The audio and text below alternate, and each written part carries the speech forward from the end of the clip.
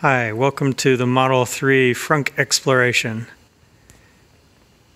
You can see we've already pulled the frunk tub and liner, and the plastic surround came out as one piece.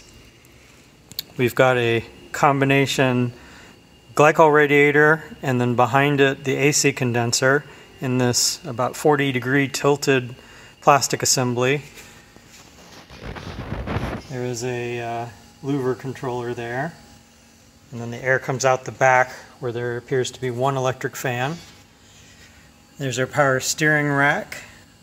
It's got two high current DC inputs and I believe two motor controllers for fault tolerance. If one fails, the other one can take over, making this car fully redundant for self-driving. They've integrated the glycol tank and two pumps. One there, and it looks like a valve on the bottom, all in one unit.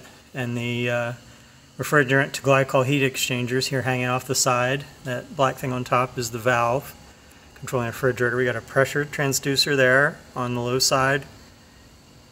Actually, is it the low side? Yeah. Goes down. The AC compressors here.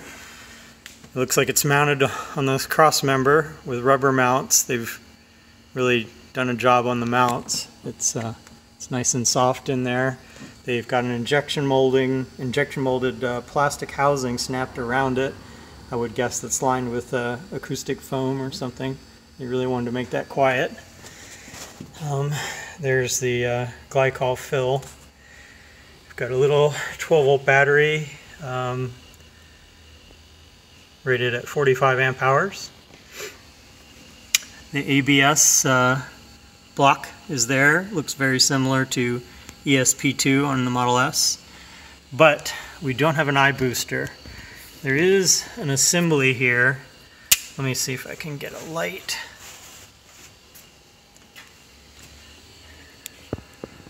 So there appears to be a big electric motor back there off to the side. It's got a Bosch logo on it. So it's probably some sort of electromechanical brake booster, similar to iBoost, but looks like a conventional master cylinder with two lines hooked to it. Back there is the windshield wiper motor, and the first responder loop is part of the wiring harness up here, so if it gets cut, you either have to splice it or replace the whole harness. At first I thought this silver box behind the battery was the DC to DC, but it is not. There's no high voltage going in there. I think this is the front power distribution and body controller. There are no fuses in the Model S, so everything is solid state. So there's some high current wires that come out of here.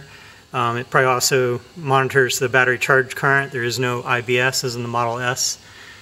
And that is distributed to the rest of the car. What else?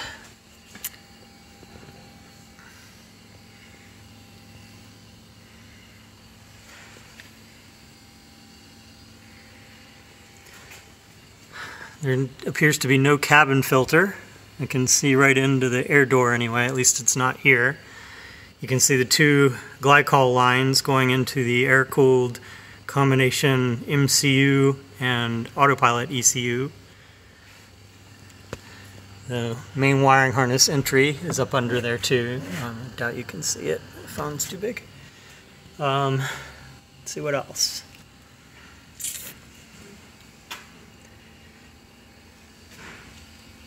Here's a big hollow area. This is two-wheel drive, obviously. So this is where the front motor would go if this was an all-wheel drive. Cavernous space. Could put a small child in here. You can see the two high voltage connections coming out of the pack. One is for cabin heat and the other one is for the AC compressor.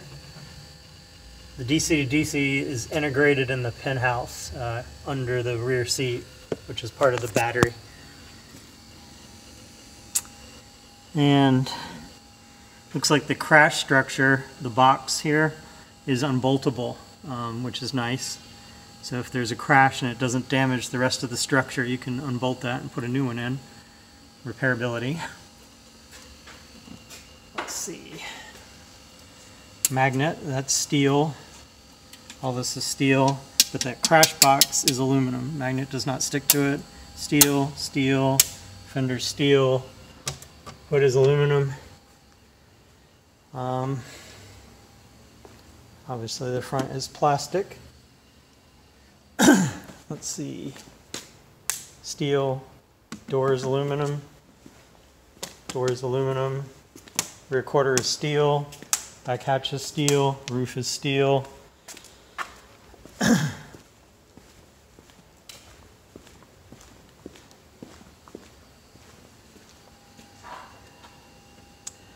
And I guess, we've got a breather for the battery, and that vents out. Interesting. So I would imagine that is not a fully sealed, like an AGM type, or it probably is an AGM. It might just be a wet type, I don't know, but it's not sealed. What else? I guess that's about it. Goodbye.